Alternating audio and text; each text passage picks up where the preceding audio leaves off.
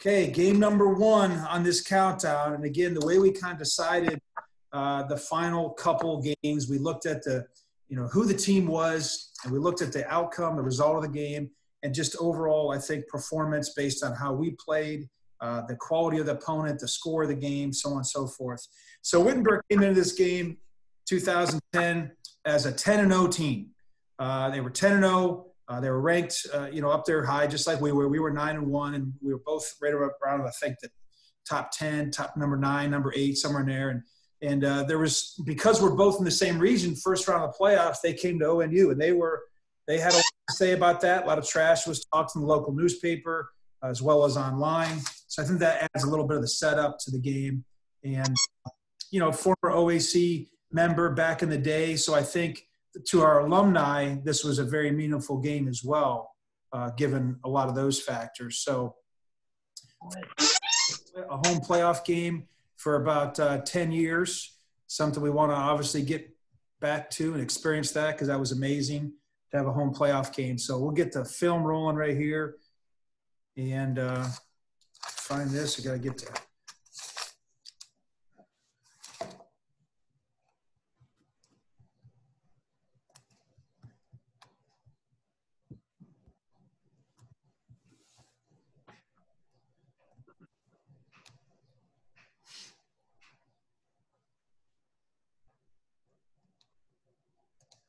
Okay, so we're going to get, a game. Obviously, there's a lot of turnovers. We ended up having 7 interceptions on the day, Glenn. And this was after we had I think the safety was not on here. We had a safety to kind of start, early on in the game. So it's 2-0 at this point, I believe. Yeah, defensively, again, preparing for these guys. We didn't have a ton of video throughout the course of the season, so we only had a game or two, I think, maybe towards the end of the season. Some of the opponents they were playing maybe weren't considered as competitive to their standard. And on top of that, they had a pretty good quarterback receiver combination, that I think were number 1 in the country at the time in like some sort of offensive efficiency or yards per catch. So, just another situation of, defensively, preparing and staying the course and making sure that you're doing things the right way. All right. Sorry, I'm struggling a little bit to find that play. Bear with me. I think I was wrong. It's actually, I'm going to set this up a little better. I'm struggling with my laptop here. So we get they stop us right here on 3rd down. We decided to go with the shotgun punt. And just to kind of, the example of how critical field position is, Kyle gets a great punt right here, which really sets the tone for the whole first quarter. Yeah, this is something that we started doing, I think, early in the season, and this is why you do it. I mean, just this execution down here to pin them literally inside the 1-yard line, and then you get a big guy like Cody Kelly out there that, if I recall, they tried to run like a sprint out. Yeah, it's coming up right here, I believe. Yep. I was just gonna take this whole thing. I'm stumbling around. I need a little help, so I appreciate it. These video clips are old DVDs, so it's a little bit different going fast forward and rewind.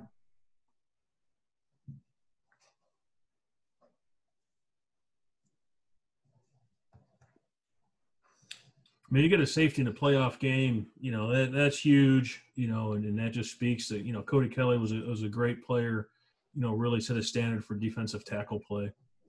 So right after that, we have some momentum, obviously getting a great shotgun punt. We get the safety, and now they have to, punt from their own 20 or kick off, whatever they're going to do. And we're able to get some good field position here with a great return by Jay Priest. Jay's had a really good day this day. I think Jay had about 6 catches. Really good return here, breaking a few tackles, spin move. So definitely a big play there early on. So we're able to capitalize on, I think, on some of that field position here, Devin, and yeah, what it did is it just flipped the field because, honestly, if I recall, I think we go down there and biff this. But we do. You're right. It keeps the field tilted, and then obviously it turns into interception fest, which makes life a lot easier when you're on the offensive side of the ball. Shout out to Eric Wensler coming right here. Eric recognizes the split on the backside of trips. I think they're going to motion, if I remember correctly. Or not, they're just lined up in 3 wide by 1. You get a wide split, kind of recognizes a route.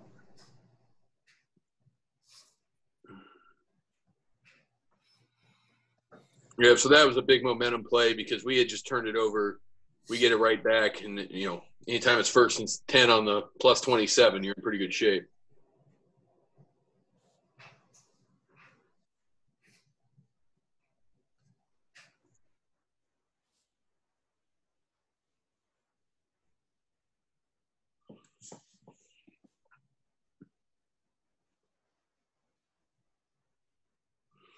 Jay Priest there again.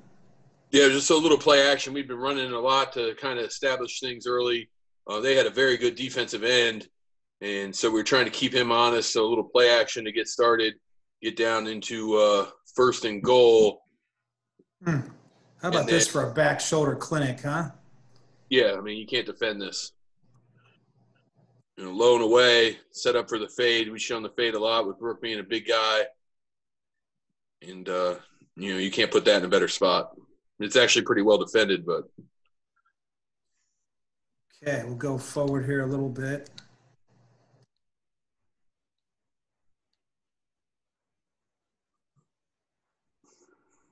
Yeah, I think we pride ourselves, too, on just playing physically. We knew they could throw the ball. We knew they had the stats. But I think we just did a really good job with, rerouting receivers and just playing tight coverage. We barely played any man in this game. And I think one of their players in the paper post-game was kind of saying they just had never seen that much man coverage played before. And, I think that's just a testament to, the physicality. I mean, I think their quarterback was like 14 of, 34 or something like that with, 7 interceptions. So, that's a pretty good day to be a defensive player. Makes it a pretty good day to be an offensive player, too. Okay, so get the short field. Yards.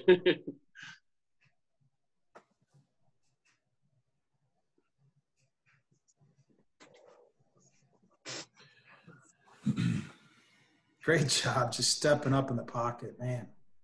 Yeah, little turn the loss of 7 into 1st and goal. Well, guys are getting downfield. Guys are hustling. Good amount of chit-chat going on in this game.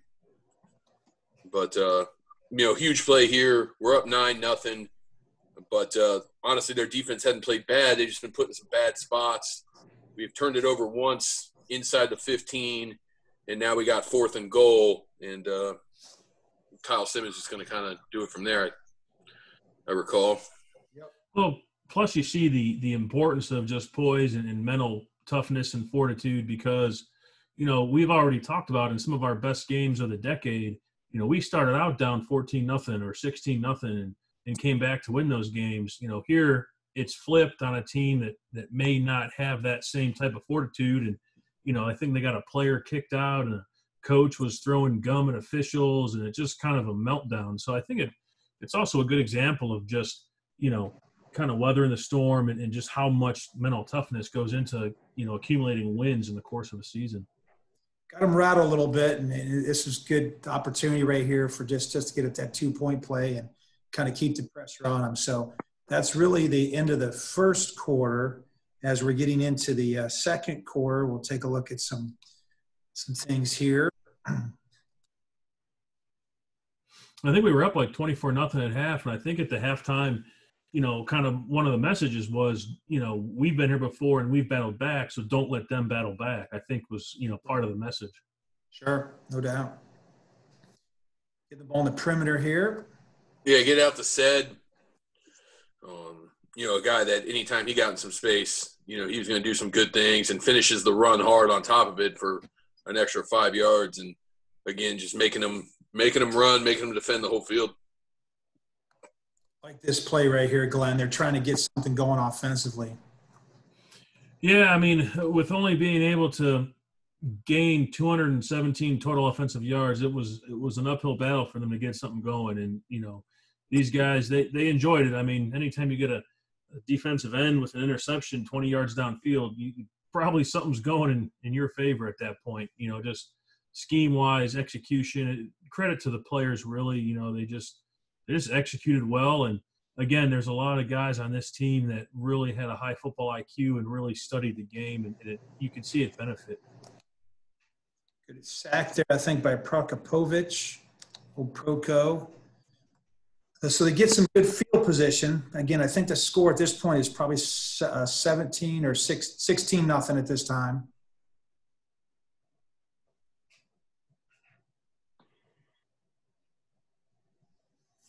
Pressure on the quarterback. Yeah, Zach Click was a good pressure guy. Cody Kelly's in there again. I mean, Jeff Butler's, really came into his own this season, and it just, Marvin Mitchell had a couple picks, I think. So, I mean, there's playmakers all over the place for us on defense.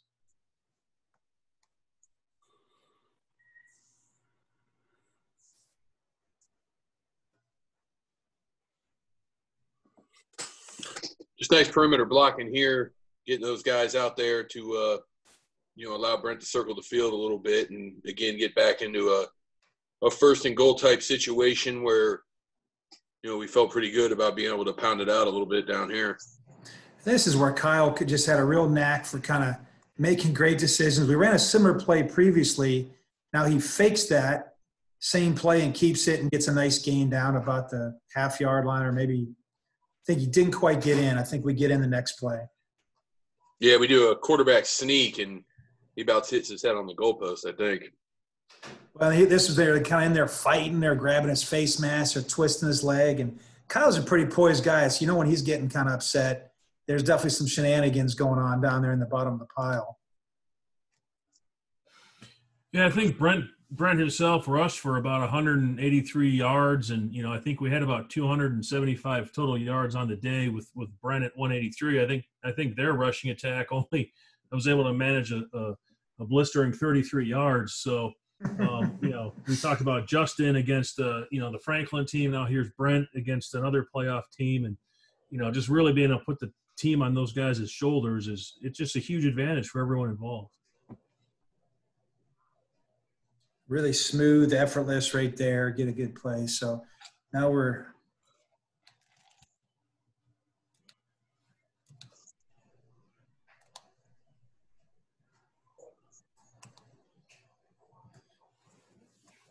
got a little drive going there. Oh, I skipped the play. So we'll go on. Okay, so now we're kind of getting late here in the second half, and I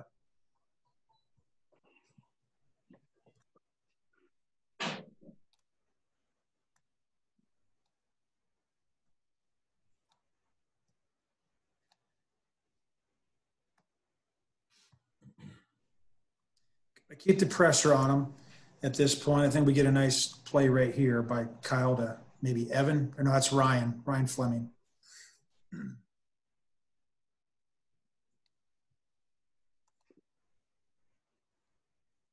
Yeah, preparation is always good. I mean, we had a good atmosphere. If I remember correctly, I think we maybe had a practice in the indoor at some point. Coach Campoli, I think, came out and maybe delivered a message to us as well. So really just a good week leading up to the playoff buzz, especially a home playoff game. So, just a lot of good, good momentum going into this game from the week of preparation. Was off a play there, Devin. Sorry for that bad play on offense. Off one. Just that linebacker too, just to really make it. But here's set again. They're gambling a little bit at this point, trying to get something going. Just get it out quick, get out on the edge. Again, that pressure on the quarterback forced some tough situations for them, like this one. Yeah, and again, respecting their talent and just tight coverage as well. I believe, like I mentioned, they were leading the country in a couple of different offensive categories, and if they weren't leading, they were in the top, say, 3 or 4. So they could chuck the ball around a little bit. Yeah, this is the fourth quarter now. I think they had scored once. I believe the time, this is 31-7 at the time right here. So any chance they have to get back into it, it's kind of tough after this. Yeah, just kind of who's next with the interception. I mean, I think we had, I don't know, maybe 5 or 6 DBs with one and a defensive lineman with one. So Marvin had 2. So it was definitely our ball that day. believe it still is an NCAA record. The 7 interceptions this game still is a record. And definitely something these guys can feel real proud about that they added to that ONU football legacy. Here's the meltdown. Oh yeah, this is when yeah. Yeah, they so thrown to the game. From a coaching standpoint, if you have the ball on the 26-yard line and the next time you snap it, it's on the 5 and you didn't run a play, things are going pretty well. I just let that one run. That's kind of self-explanatory on that one right there.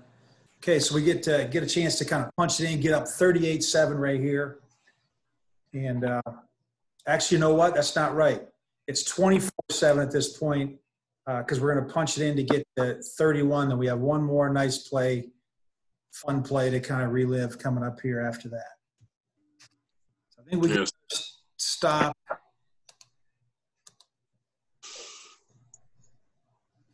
They threaten a little bit, but we get one more pick, I think. Yeah, once the score gets kind of out of hand like that, and a team that's bread and butter is throwing the football, now we kind of know that they have to throw it, and any time that you can kind of dictate the game like that through a team effort, it makes it easier for the defense to kind of know what's coming.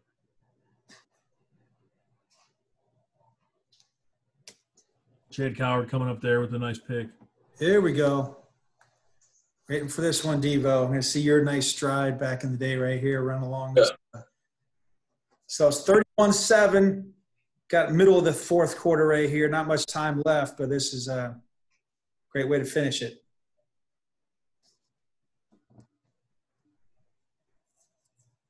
Yeah, so Brent just punched it in and then, takes it up there, runs over a couple guys.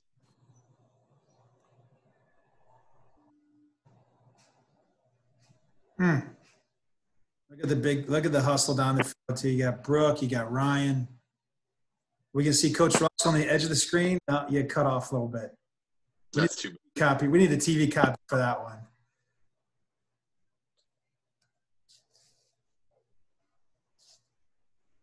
Great crowd that day. Just an outstanding, just an unbelievable atmosphere. And then we get one more just to kind of get that number 7 right here. If they're trying to threaten it all, we get Marvin jump right in front of one more, and then we kind of kill the clock right here to run it out. So appreciate again everybody that added to some of those great memories. Appreciate you coaches taking time to go through this stuff. And we like to talk about we don't live in the past, but we honor the past and we learn from the past. I think there's a lot to be learned from some of these great players and some of these great teams and some of these great moments. So appreciate everybody. Go Bears.